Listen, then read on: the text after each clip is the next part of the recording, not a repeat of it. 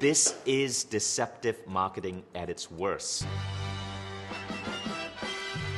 Billions of people, they say, enjoy Coke as part of their diet every day. Coke doesn't belong in the human diet. It's a tiny can filled with high fructose corn syrup. This is the amount of sugar that you're putting in your body through corn when you drink one of these. This is one of the biggest feats of genius, irresponsible marketing in the world. It is essentially creating what is called a craptastic product, a product that nobody needs, that no one would have genuinely desired, except that Coca-Cola makes you desire. What good does Coca-Cola do you physically? This is James Quincy, the CEO of Coca-Cola, being grilled by Jeremy Paxman, the journalist. As the introduction said, does have some sugar in it. It is energy. Is it an absolute necessity? No, it's not. Sugar is a drug. According to the United Nations, the average adult should be taking no more than 25 grams of sugar a day. So one can of Coke already takes you above that. But what we know today, based on the latest research, is that sugar is more addictive than cocaine. It causes profound damage to your body, it leads to obesity and diabetes, and it also influences your energy levels by dropping them. It influences your thinking by affecting your memory and your performance at work. Sugar is one of the most dangerous things you can put in your body in artificial quantities. Look at this. 23 sachets of sugar in that single container.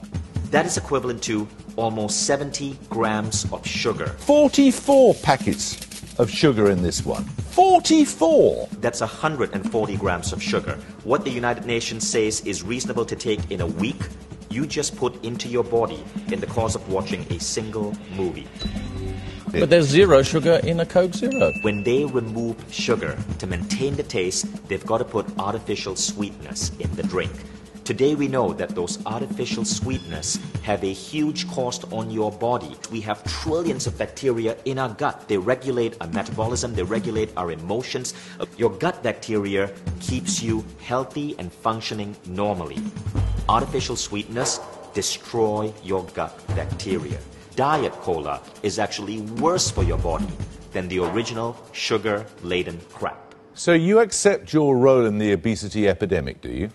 I think as a contributor of calories into the British diet, of course we must. But beating obesity will take continued action by all of us, based on one simple common sense fact. All calories count. Let's talk about calories. 200 calories of broccoli, 200 calories of Coke. What do you think is better?